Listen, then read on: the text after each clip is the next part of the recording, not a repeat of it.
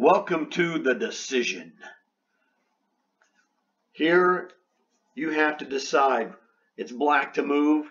What are you going to do in this game? So you have an exchange advantage and you need to cash this in. So what you need to do, think about it, pause the video, and we'll be right back. All right, we're back. Did you play this move?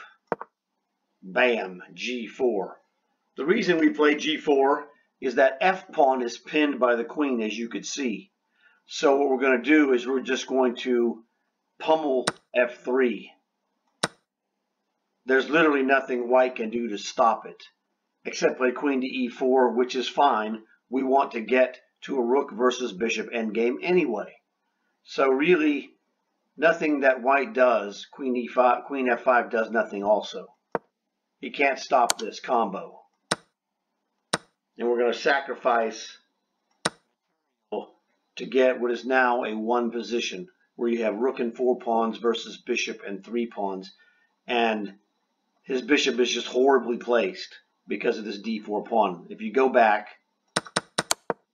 to the position here, black has 6 pawns, white has 5. We're going to give him a pawn to cash this endgame. This is the concept you need to learn. We're going to give away a pawn to clear the area of any kind of obfuscation. Rook to C2, game over. There's nothing he could do. Rook takes B2 is unstoppable. So there you go. That is the decision.